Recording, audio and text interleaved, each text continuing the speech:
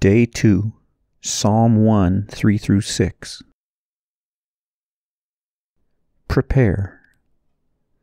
Take a few slow breaths and quiet your soul. Close your eyes and set aside any distractions. Cast your cares one at a time upon the Lord and let Him carry them so you can focus your attention on His Word.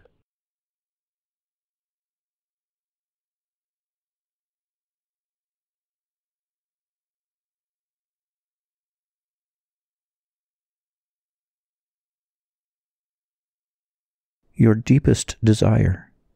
According to James 5:17, Elijah's prayers were answered not because he was an extraordinary man, but because of how earnestly he prayed. Earnestness is the key to answered prayer. What is the deepest, most driving desire in your heart today? Cry out to God for that.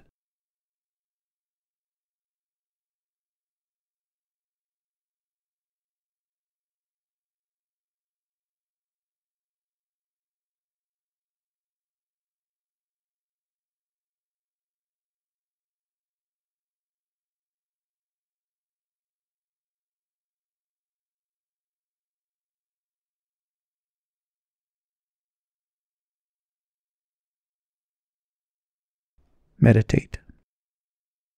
Psalm 1, 1 through 6. Blessed is the man who does not walk in the counsel of the wicked, or stand in the way of sinners, or sit in the seat of mockers.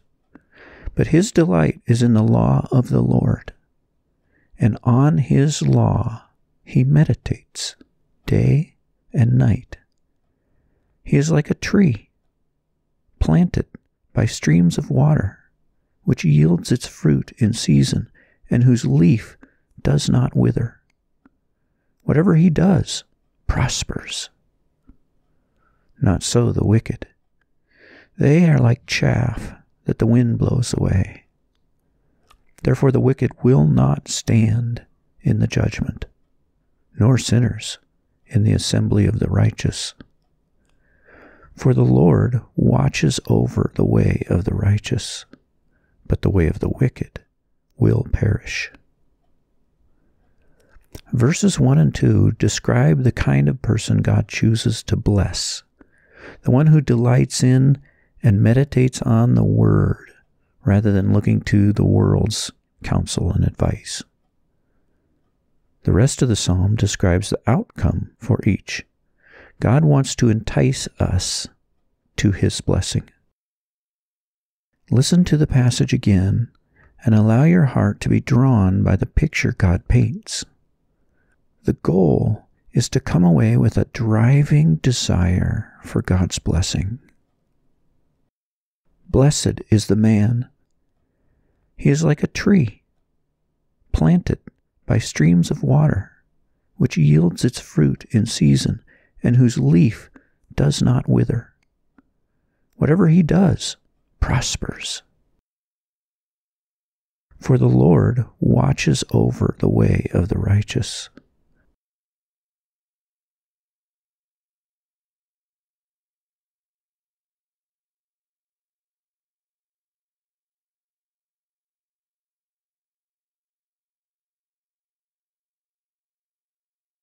Close your eyes and imagine this Eden-like garden he's describing. He is like a tree planted by streams of water, which yields its fruit in season and whose leaf does not wither. Whatever he does prospers. Do you have the picture? Listen to the sound of the rippling creek flowing through the garden.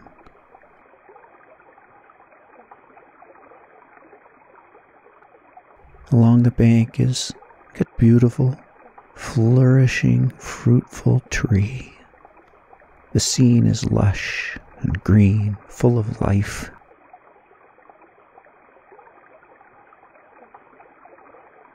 Which aspects of your life are like that tree?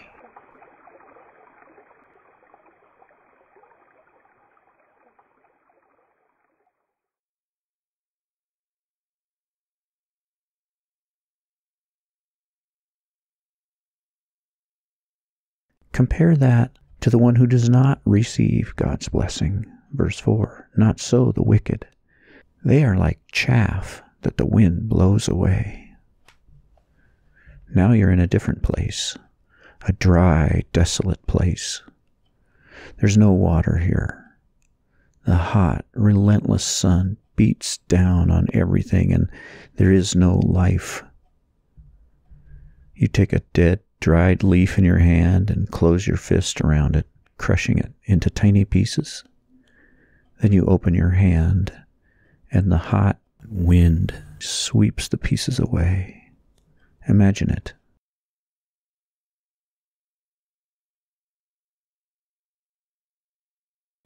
Have you ever had parts of your life that are like that leaf?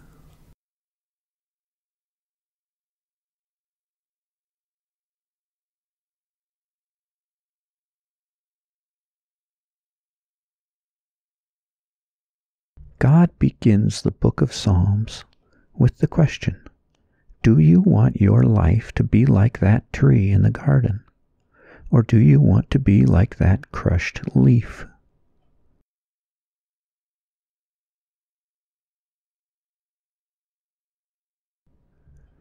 What does flourishing look like? What are some specific ways your life would be different if it were more like that tree and less like a dead leaf?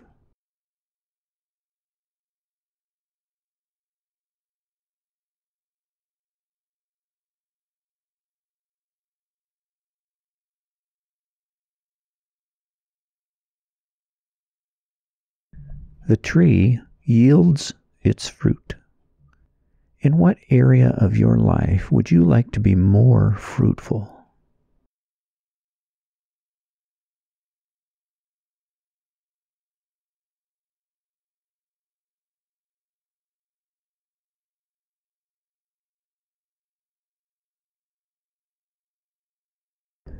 Talk to God about the desires this passage is stimulating in your heart. Ask Him to intensify those desires.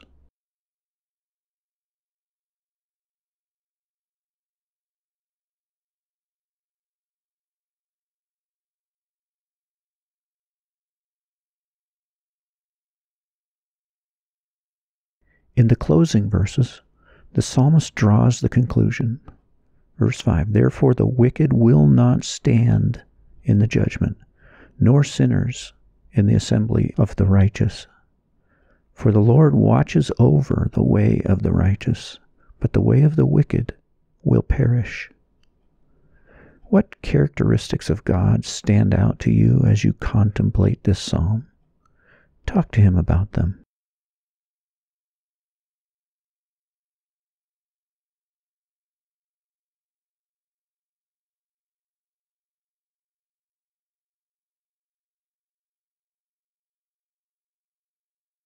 It's the stream of water that makes the tree flourish. What does that stream represent?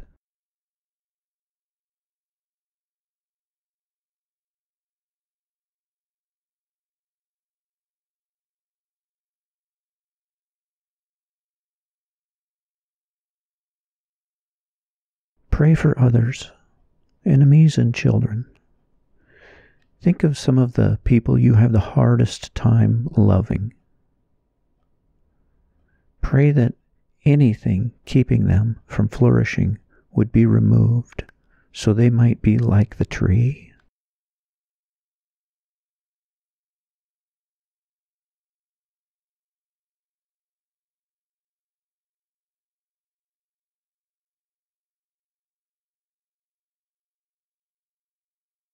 Pray the same for anyone else the Lord has laid on your heart today.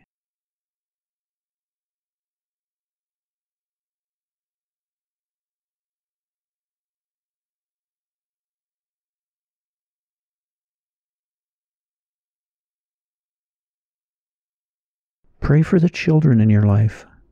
Ask God to protect them from falling in with the world and ending up like chaff.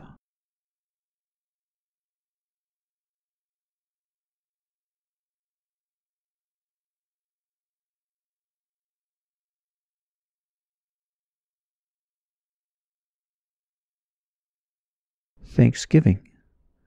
What are some ways your life has flourished like a tree by streams of water? What fruit has God produced through you? Thank God for those things, one at a time.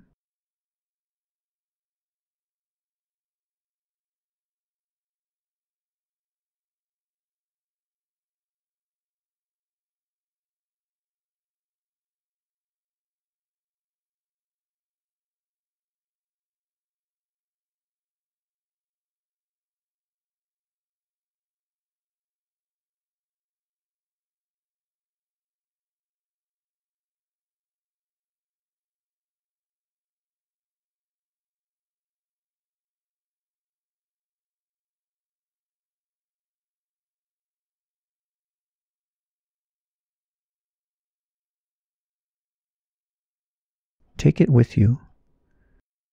Pick one thought from this meditation that you want to carry with you.